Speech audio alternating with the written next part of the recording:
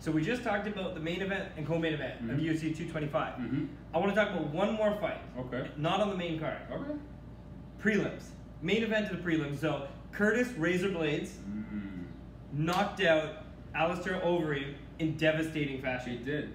So now he's calling for the title shot, which is why I kind of want to talk about this video, because there's big repercussions and ramifications after.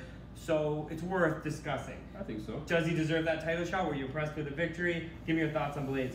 I think the heavyweight division is one that's so shallow that it doesn't take much to quote-unquote deserve a title shot. Yeah. So he probably does deserve the title shot. Do I want to see him get a title shot? I'm not there yet, okay? And the performance was amazing. He finished Allistair Overeem, Yes. UFC Impressive. legend. An impressive. With those impressive elbows, fashion, yeah. blood squirting everywhere. Well, that was kind of gross for me because I don't really. You're have not a into stomach that, for okay. Yeah.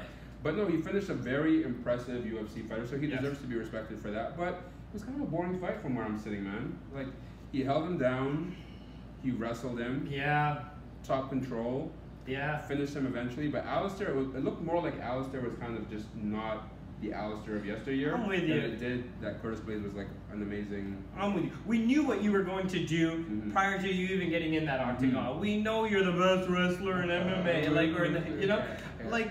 Show me more, you know, and I honestly, you know, you're giving him credit for some improved stand-up, I think. I'm not going to give him that credit. Because listen, those strikes were only to set up that takedown, and even when he kind of rocked Allistair or hit him with a couple shots, it was straight diving for those legs. So you did what you needed to do to get the W against another non-wrestler. Do I want to see you fight for the title? No. I think I agree with you there. So now, who do you want to see him fight? Well, I think so. They asked him the same thing, like, who do you want to see? And he was calling out Francis Ngannou, who already busted his ass up. TKO. Maybe what, like a year ago? Not even. So with that in mind, I think there's two heavyweights that are currently on the rise right now. Right? We have our boy Curtis Blaydes, Razor Blaydes. Stupid name if you ask me. And then we have Volkov, right, on the other. He's coming off that Verdun win. That guy is impressive too. You know, lanky little guy that, like, I thought he would lose every fight he's in. I don't know how he wins, but he stays calm and just finds a way to win. So I think match up these two on the rise fighters and let's see who really is the cream of the crop. To challenge for the title. That's where I'm at. Okay, I don't know if I'm there. You know why? Because you're gonna see this fight. There's gonna be no hype videos between these two fighters because nobody cares about them and they have no personality. So that just leaves you to put one of them in for a title shot when really I don't want to see that. I actually kind of want to see JDS. So JDS, Junior Dos Santos, is fighting a UFC newcomer, Blaydes Ivanov, I think his name is. 16-1. I've watched a few highlights on him, and he's was legit. A light heavyweight.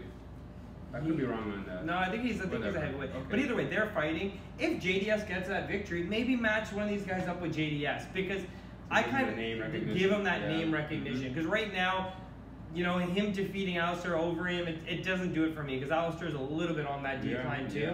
Then I need something a little bit more. Was I impressed with the finish by Blaydes? Yes.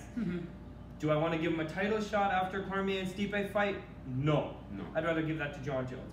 I'd rather give that to anybody but Razor. We done here? I think so. Blaydes, keep doing your thing. We're impressed. 2 white belts are watching you.